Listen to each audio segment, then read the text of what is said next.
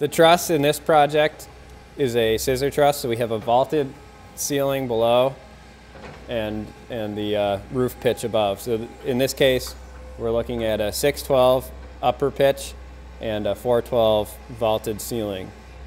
Under this, as we've talked about, the air barrier will continue, and what our air barrier is 1/2-inch OSB that we'll install with the smooth side down for our tape to adhere to.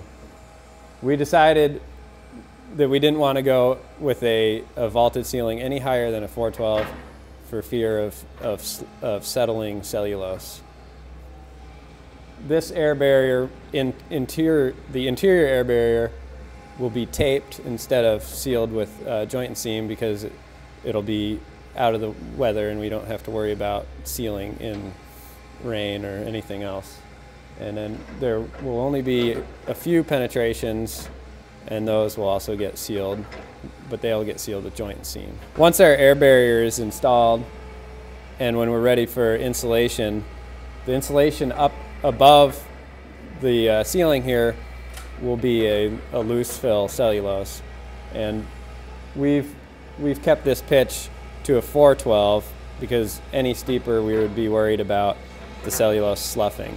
In the walls, the cellulose will be a dense pack, so there's a little bit of a difference there.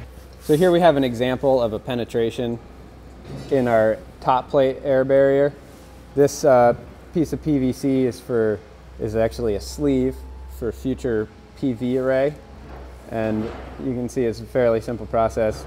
We've drilled a hole and inserted the PVC and then air sealed around it with the joint and seam. We did this before our vaulted ceiling air barrier was on, just because of ease, crawling around in here. It'd probably be better to do that before you had to crawl in the trusses.